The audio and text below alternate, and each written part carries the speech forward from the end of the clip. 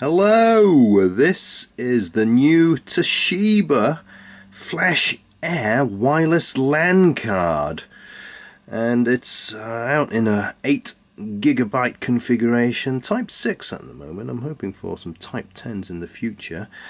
And in case you didn't know, this is a direct competitor to iFi's product. I have one of these as well, but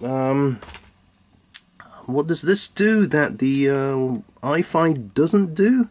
Well, I think that it's a lot simpler to do the setup. Out of the box, I didn't need a computer at all, and I was able to pair this card with my clever phone, make an ad hoc network, and then I was able to transfer the files directly from the browser, from Chrome, on my clever phone, on my iPad, on my PC. Just open up a browser and you're able to pull out pictures from this one wirelessly. And not only is it pictures, one limitation I found with the iFi is that it is very picture centric. For this one, anything will do.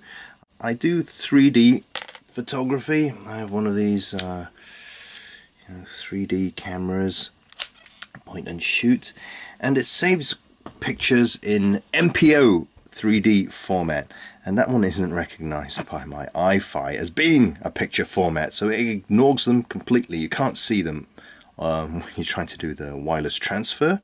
For this one, you can pick out anything. It could be a PDF file, grab it using the browser, pull it off the card. If you had a digital musical keyboard or a drum machine, somebody left a comment in my previous video, you're able to pull your MIDI files or, you know, any type of computer file. And what I've been reading is that there is a feature where you can upload files onto this card as well, which I would find very useful.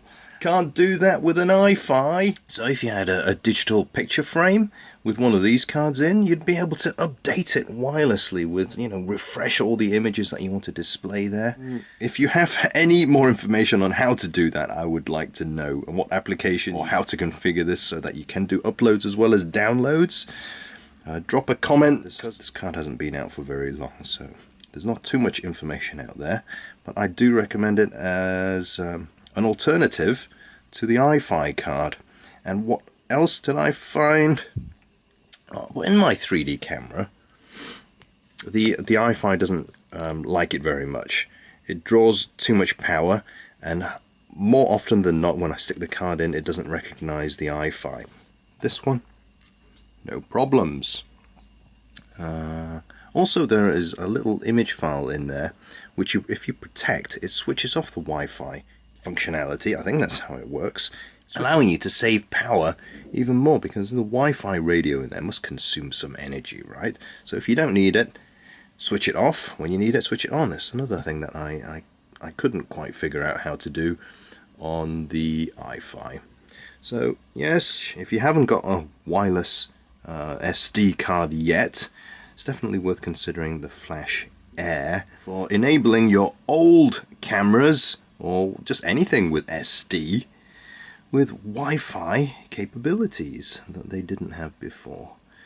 Up until now, there hasn't been much competition for iFi, and now Toshiba has a product to give them a run for their money.